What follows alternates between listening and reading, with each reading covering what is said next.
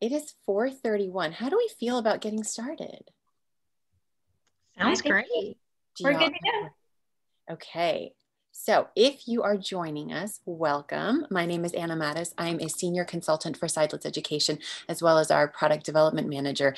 And with that, I had the pleasure of working with these wonderful ladies that I'm about to introduce on this very, very special book that's coming out. We are already thrilled to see how many of you have either obtained copies of it, little sneak peeks of it. We're going to give you some more of those sneak peeks during this, as well as get you geared up for the virtual launch party that we're going to be having for this book on November 16th. So I'm already going to throw that out there right now to mark your date, and we're going to have some fun surprises and giveaways surrounding that, but I'll get to that at the end.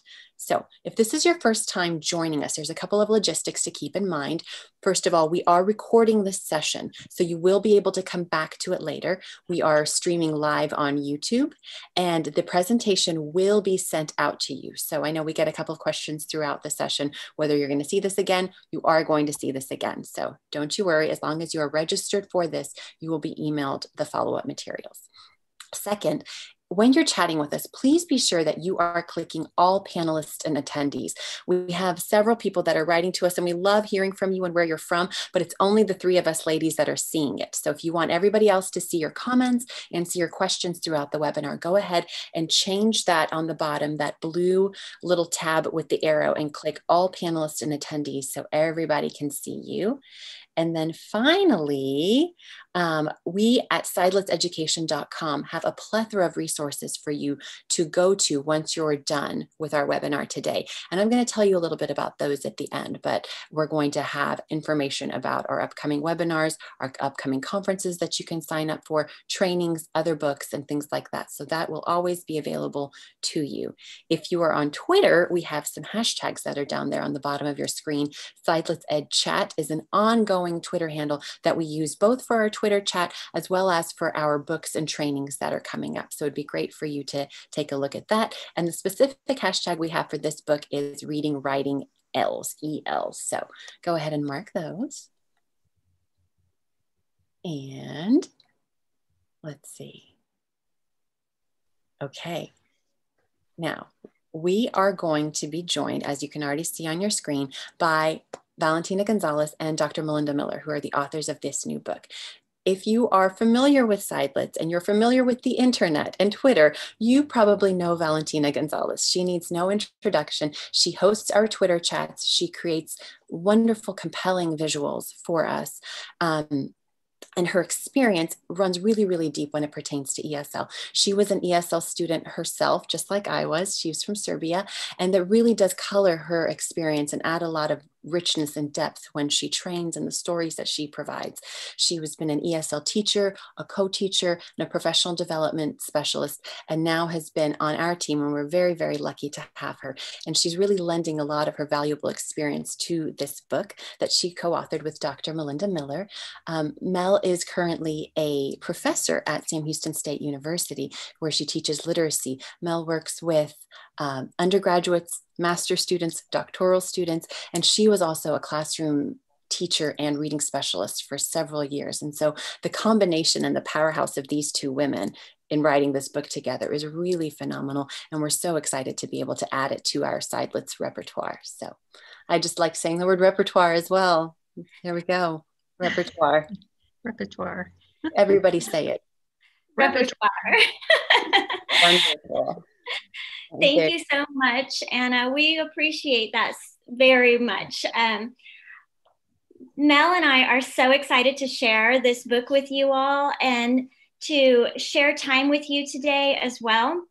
We're really thrilled not only to be able to give you a few of the tips and strategies, but also just to spend some time collaborating with you about English learners reading and writing. English learners make up over 10% of our student population, K through 12 in the United States. And I know many of you are joining us from outside of the United States, and we're super happy you're here too, serving students who are adding English as a second language and are learning to read and write as well, and learning content. And this is such an important thing for our ELs. So we need to know how to support them the best way that we can. When Mel and I wrote this book, we were looking at our students through the lens of understanding how to serve English learners and accommodate instruction, but also remembering that as educators, we need to have a lot of tools, tips, and strategies to make sure that we can effectively teach students that are in front of us. And that's why it's so critical for all of us to ensure that we have the best strategies under our belt. And with that being said, let's talk about core values and beliefs. So I am very excited that you're here today as well. And I'm going to start off by talking about our core beliefs. So our core beliefs can be seen all throughout the book. So these are the things that we based everything that we wrote on. So I want you to think about what your core beliefs are about your English learners and their literacy. So think about those students that you teach, your English learners, and what you believe about those English learners when it comes to their literacy learning. And what I'd like for you to do is to type into the chat using the sentence stem, I believe that. Tell us about your core beliefs. I'll give you just a moment to do that.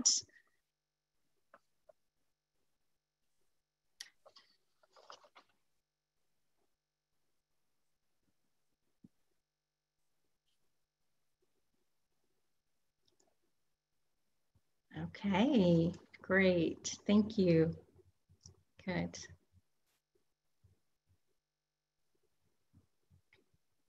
Wonderful, wonderful.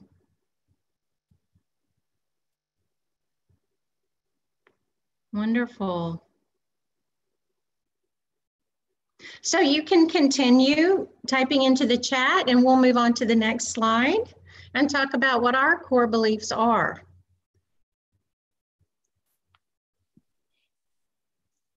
Okay, so the core beliefs that we were thinking about as we wrote the text are English learners benefit from multiple opportunities to read, write, listen, and speak with their peers throughout the day. So it's very important that we always think about providing those opportunities for the students to be speaking throughout the day, speaking to their peers and speaking their new language, English, to their peers, speaking to us, and that they have many, many opportunities throughout the day to use that new language.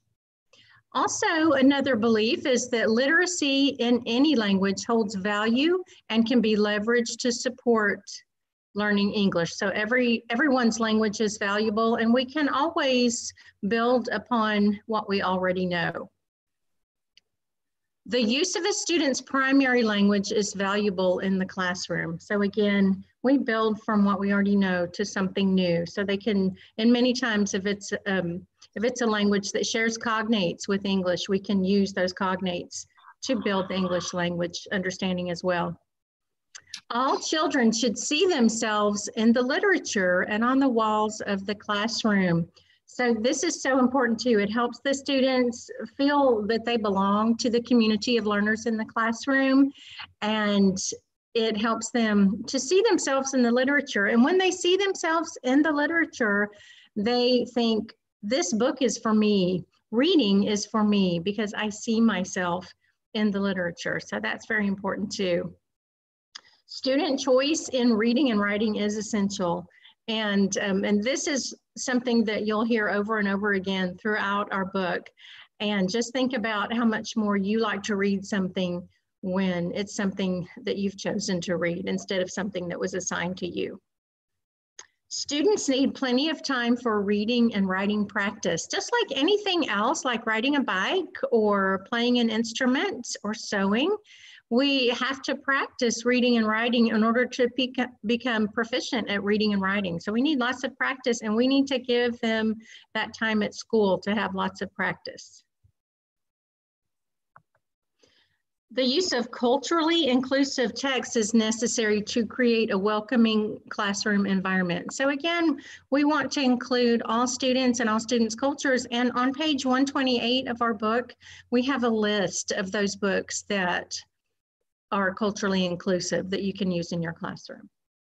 Okay, so these are our core beliefs. Okay, so instruction today looks different, especially during this pandemic that we're in right now.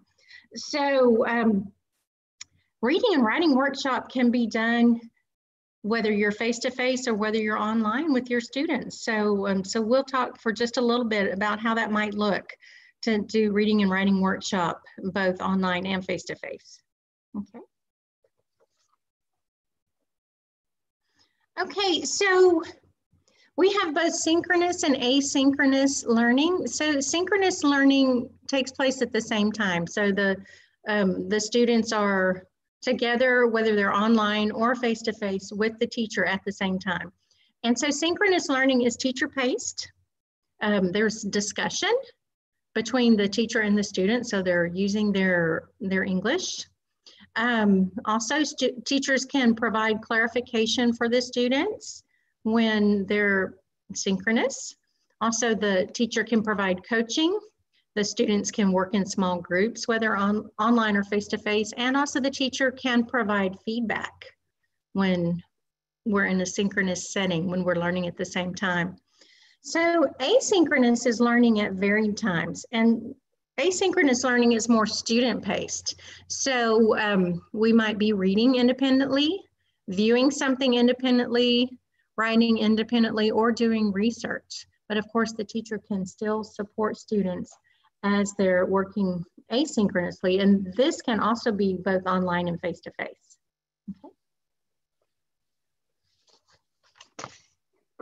Okay, so if we think about what reading and writing workshop would look like synchronously and asynchronously, we can think about this. So when we're learning at the same time, synchronously, we can provide the mini lesson. And if it is online, this mini lesson can either be face-to-face like we're doing now, but through Zoom or something, or it can be recorded so the students can go back and look at it again if they need to. Also, we can do read aloud in the format that we're on right now, whether it's Zoom or some other format that you might have. Also, a read aloud can be recorded. And of course, if you're doing the read aloud face-to-face, students can respond to what you're reading to, which is also very important that they're able to respond. Also, a write aloud can be done face-to-face. And when you're thinking about it online, you could use either Google Docs or you could share your screen like we're doing right now. With shared reading and shared writing, you can do it through Google Docs. For the writing, you can also share the screen for the writing. And for the reading part, you can read just like we're doing now, or you can show a video of yourself reading. Okay, also for guided reading, you can do it by using Zoom and going into the small groups, or just inviting a few students at a time that are in a particular group to come on online with you and read in the guided reading groups, or you can break out into small groups. Okay, for asynchronously, so just like in the face-to-face classroom, we can use asynchronous learning online, and the students can learn at varied times. So the students can replay the mini lesson, they can replay the read aloud, and also they can do independent reading and independent writing. But again, the teacher is there for support as well. And for the conferences that you have with reading and writing, you can do that by Zoom, so that you and that one student can have a one-on-one by Zoom to support the student while they're doing their independent reading and writing. Okay. So, of course, there are some benefits to synchronous instruction and asynchronous instruction. So with the synchronous instruction, when the students are learning at the same time, there's that social interaction that they get. They're able to use their language. They're able to have a lot of conversations and have discussion. And also they get immediate feedback from the teacher. So, so it's important if you're doing synchronous instruction online to make sure that it's not just you talking, but that the students are able to have conversations among their peers with a partner or with the whole group as well. Okay. And so for asynchronous learning, the benefits are that there's a lot more flexibility and students can take more time. They can go back and review something. They can take their time, write as long as they want to. Also, there's time for deeper processing, whether the students are in the classroom face-to-face or whether they're online. They can sit by themselves and really think about what they're reading and get into that reading zone where they're lost in a book, or they can get into that writing zone where they're very busy at what they're working on and can really think and process. And also they can read something that they're passionate about, and they have choice. Of course, it's important to have choice of what to read and write both.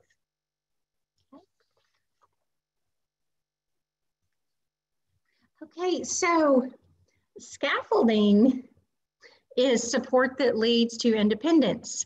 And we can think of scaffolding as I do, we do, and you do. And Pearson and Gallagher came up with the terms I do, we do, and you do. So for I do, this is a lot of support by the teacher. You have heavy teacher support with the teacher either doing a read aloud or doing a write aloud. And again, the students are there and they're responding and they're talking to their peers using their English, but the teacher is doing most of the talking. It's very heavy in teacher support. For we do, the students are working together. This is like guided practice. The students are practicing whatever it is that they need to learn, but the teacher is there guiding them. And then for you do, this is our time for independent work. So independent reading and writing would definitely be for you do. Okay. So for the reading and writing workshops, this is what I do, we do, and you do, the gradual release of responsibility would look like. So for I do, we would have our mini lesson, our read aloud, and our write aloud. And for instance, whether you're online or face-to-face, the teacher could be working on their writing piece and talking their thoughts out loud as they're writing, so they can give the students a window into their brain of what's going on while they're writing. What is it that teacher is thinking about while he or she is writing, so that students can see what that process looks like. For we do, we would have our shared reading, our guided reading, and our shared writing. And again, this is both the teacher and the student working together. There's still a lot of scaffolding by the teacher, but the students are actually doing the work together. Okay, and then for you do, this is independent reading and independent writing when we have the reading and writing workshops, and the teacher is still there, but the students are working independently. Yes, this is all grades. Yes, kindergarten on, it can go all the way. I've done this with college students even. So yes, this is for all grades. So for I do, again, it's explicit and modeled. For we do, this is structured and supported. And for you do, it's automatic and natural, and the students are working on their own. It's something they're excited about working on. And again, the gradual release of responsibility. I do, we do, you do.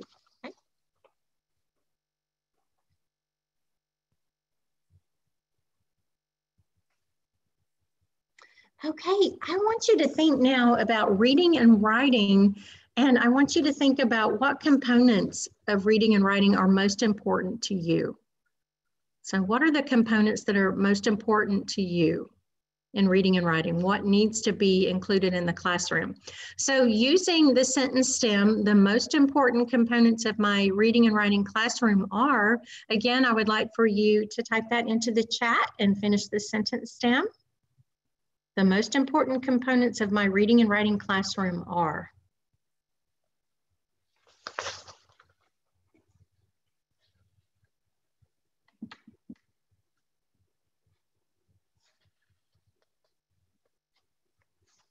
Yes. Yes. Okay, excellent, excellent. Excellent. Oh, these are wonderful. Wonderful. Okay, we can go on to the next slide and you can keep on typing your response to the STEM. Okay, so as I was reading through what you were writing, I saw all of these things. So, and probably just about everything that you wrote is seen on this slide. So we have writing, we have reading, phonics, write aloud. Some things are independent, some things are guided. We have listening, fluency, read aloud, vocabulary, comprehension, to name just a few.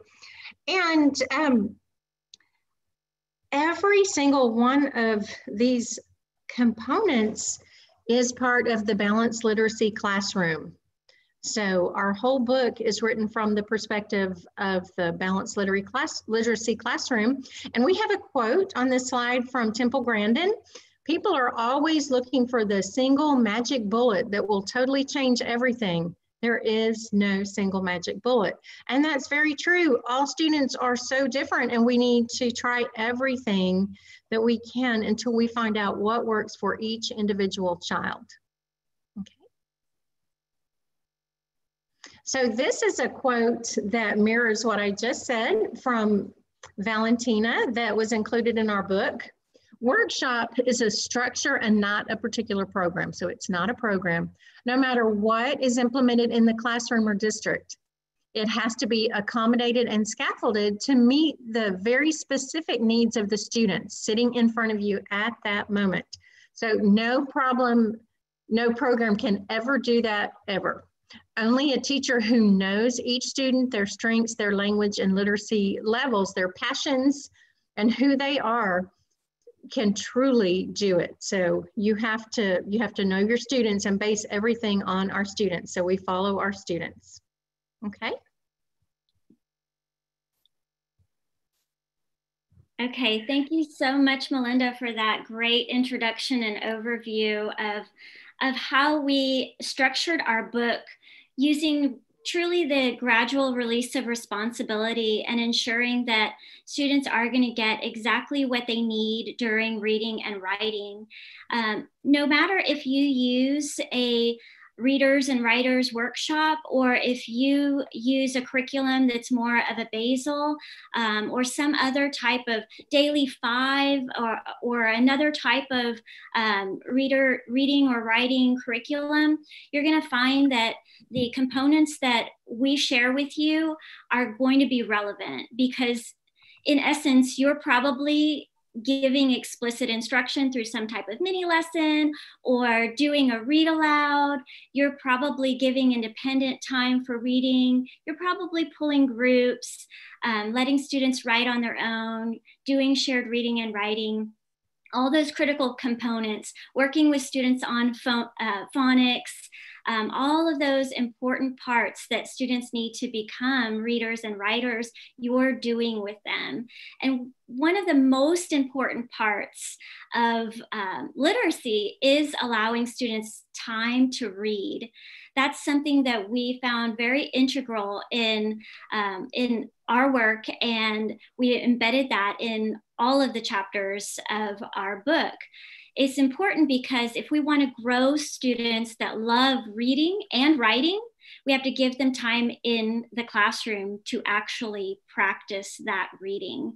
It really, if we expect our kids to read at home or read for pleasure or read as adults, we have to make time for that in our classrooms and build that stamina, build that confidence, build that love while they're with us in the classroom. Otherwise, we can't expect them to do that at home on their own. One of our favorite authors and mentors, both Mel and I love, Regie Routman, says that struggling readers need to spend more time reading and not doing activities about reading. So one of the best ways to grow readers is to let them read. Read, read, read, read. As readers, they're going to gain more vocabulary, they're going to gain more fluency, they're going to learn about language structures. So much more can be gained through reading than through activities about reading or being pulled out of class during reading instruction and so forth. Reading is critical for our students. with that being said, we want to be really cognizant about the books that we provide in our classroom and the books that we read aloud to our students, the books that we use for shared reading. All of that's important because when we share those books, when we put them in our classrooms, when we put them in the library, we're showing kids what we value. And they notice what is not there too. And they connect with books or they don't connect with books. So we need to be really cognizant about the books that our kids have access to. We want them to be mirrors that they can see themselves in. We want them to be windows where they can explore other ideas. We want books that students can build community around in our classrooms and begin to empathize with one another. I don't think there's ever been a better time for us to build community and help students empathize more with one another than today, than now in society. This is a great time from a young age to start creating those bonds, building community and empathy in our children. And books, shared books, that's probably the best way to grow that in our kiddos, in our classrooms. I'd like to share with you a couple of strategies that you can use tomorrow if you're with your students that we implemented in this book. One of them is a word work or making and breaking words activity. And you can do this face-to-face with your kids, or you can do it virtually. And I'm going to be using the platform Jamboards to share this with you. So it's actually one of my favorite platforms right now. I think a lot of you are probably trying it out as well. There are so many possibilities with it. So I'm going to share with you how to use Jamboard to help students with making and breaking words. So I'm just going to navigate off of this for just a second. And then I'll come right back to it.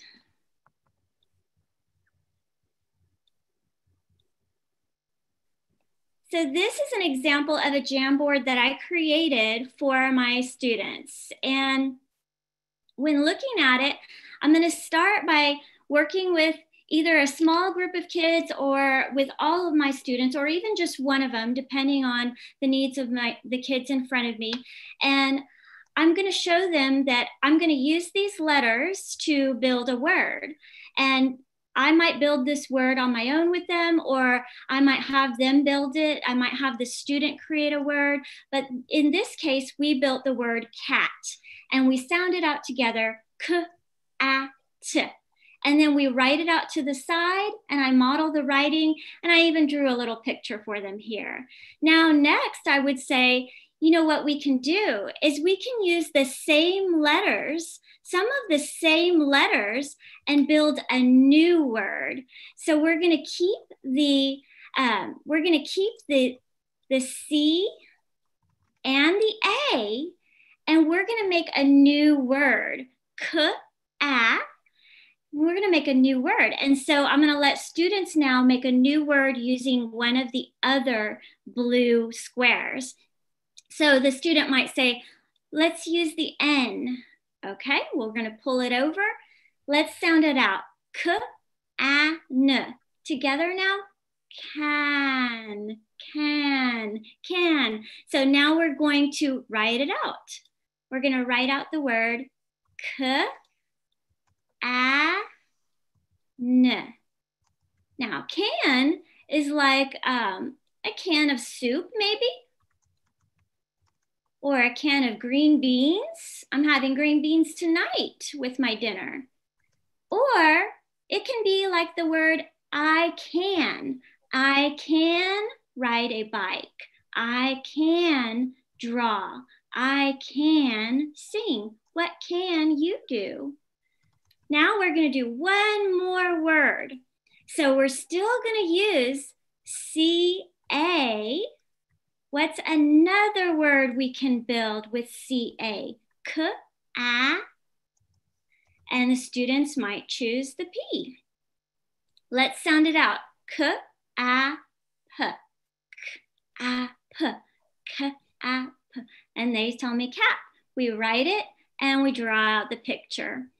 Now I'm going to put them in groups, and I might do this in breakout rooms, or it may be something that we do in small groups together face-to-face in the classroom. But if I do have Zoom breakout rooms, I'm going to share these with my students, and they can work on their own Jamboard. And as they're working on these, I can actually see students manipulating the tiles. The other one I'd like to share with you is, it's a mashup. And the two techniques that I'm going to use in this one are picture word inductive model and the sentence patterning chart. And if you know me, you know I love the picture word inductive model. So I had to figure out multiple ways to use it virtually as well, because I know many of you are teaching virtually right now, or you're teaching concurrently, or you may be teaching virtually or concurrently in the near future. So picture word inductive model is going to incorporate listening, speaking, reading, and writing. And so it's fabulous to use with our English learners as they're learning to read and write in a new language. So what I did is, on my Jamboard, I dropped in a picture. It can be a picture related to a book we're reading, or it can be just a picture related to something we're studying in science or social studies. So I might incorporate a content area as well. All right, so we have the picture, and the first thing we do is we brainstorm everything we see in the picture. And if we're face-to-face, then we can brainstorm together. Otherwise, we might be brainstorming in breakout rooms, or we might be brainstorming with a stuffed animal. So I might say, boys and girls, take your stuffed animal, take your study buddy, and brainstorm what you see in this picture. All right, so once we've had time to brainstorm, I ask students to tell me everything that they see in the picture, all the nouns, and we label them. In this demonstration, I've already labeled them for you, but in real life, as students tell me what they see, I'm going to label it. And I wanted to show you right here in the middle, when they said spots, I'm going to level up their vocabulary. First of all, I'm going to honor what they know, their funds of knowledge. And then I'm going to say that, yes, the Luna moth does have spots, but these are also called eye spots. And these are used to ward off predators that are trying to eat the Luna moth. So we're learning new vocabulary, we're leveling up what they come to us with. After we've labeled all of the nouns, we read them. So now we read together. We choral or echo read: antenna, head, eye spots, spots, thorax, body, abdomen, tail, wing. And then time to brainstorm all the adjectives. After brainstorming, we label the adjectives. And as you can see, the adjectives are now labeled in a new color. We read all the adjectives and the nouns. So we're practicing that reading fluency. We're practicing these vocabulary words. Now we brainstorm verbs. And after we brainstorm verbs, we label the verbs. And we read again. Multiple opportunities to read. Listening, speaking, and reading so far. They're only watching me write. All right, so after we've had multiple opportunities to brainstorm, speak, and read, we're going to move now to sentence patterning. And we're going to sentence pattern using the labeled picture as a word bank. Luna moths are feathery, large, beautiful, and so on. Luna moths have eye spots, wings, antenna, so on. They can fly, glide, reproduce, and so on. And so we're going to list out everything that students say in the sentence patterning chart, and then use that in addition to sentence stems. So students can build their own sentences verbally and move towards building paragraphs. Some students will write very elaborate, well-written paragraphs, and others will just use those sentence stems and only insert the words from the labeled picture that we used. And that's okay. Each student's piece will be different, and it will be related to their proficiency level. So that's an example of how to use the picture word inductive model and sentence patterning chart. And both of those are located in our book. They're both in the book as additional activities used to promote that listening, speaking, reading, and then move towards writing as well. What we want to do is provide that access point for students wherever they are in their journey of reading and writing and in language. We want to make sure that they have the support they need in order to progress at faster levels, but also at a deeper level. So we are really excited to share this book with you all. It is on the Seidlitz webpage. We also have it on Google Play for those of you who don't have, it's not really easy for you to get the book otherwise. We want to continue to connect with you and share more. So feel free to let us know if you have any questions. And Mel and I are just eager to share more strategies with you and learn how you're using it too. So good. Okay, everybody who's interested, I just posted the link again into the chat. Thank you so much, Valentina and Melinda, for your information. I think everybody really appreciated what you had to say, and it was kind of neat to get a peek at what the inside might look like. If you're really interested, we're going to be telling you about the launch. That's where we're going to get some more information. So good.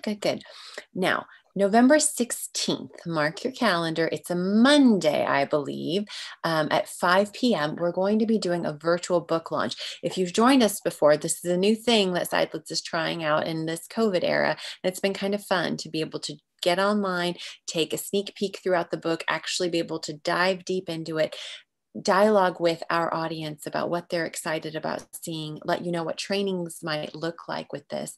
But something special that's going to be happening with this November 16th one, not only are we going to be giving away a couple of copies of the book, but everybody that registers and attends is going to be receiving a surprise. I'm not allowed to tell you what the surprise is, but you're going to be getting a surprise coming to you, and it has to do with this book. So we very much encourage you to attend that. You're able to sign up on our website. An autographed copy, look at that. Somebody wants an autographed copy. We'll find a way to make that work. We'll find a way to make that one work, but definitely. So November 16th, we'll see you all again then.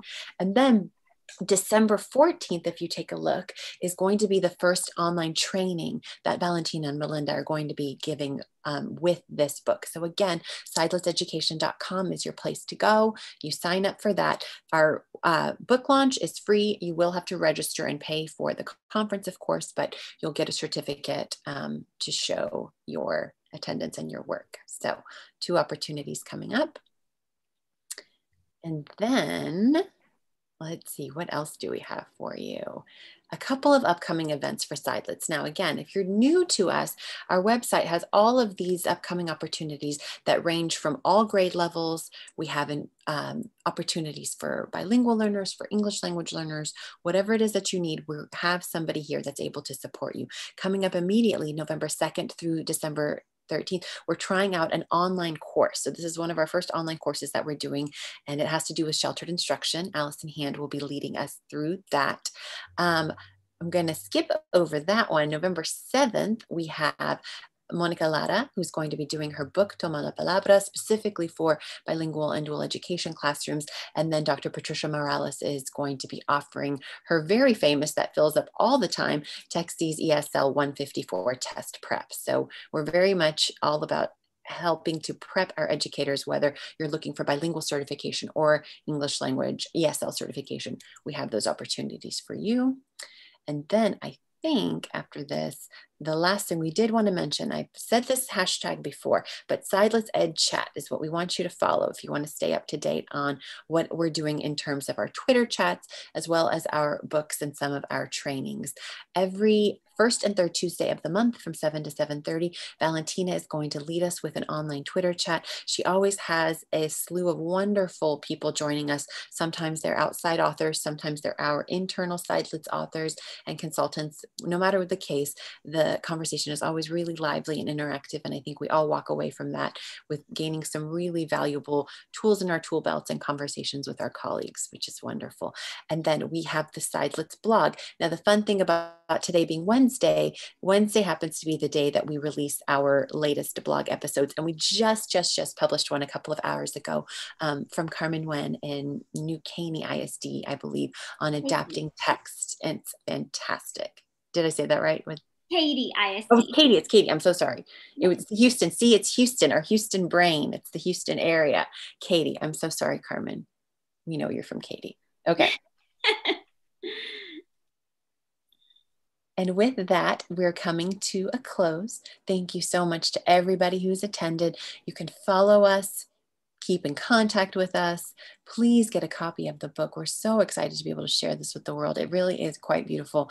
And the neat thing about it, oh no, I'm not supposed to talk about it, but we just want to say that there may be parts in the book that are specifically tailored to our current teaching context, which has to do with a lot of remote and hybrid learning. We're not leaving you all in the dust with that. So it's just a little thing to look forward to.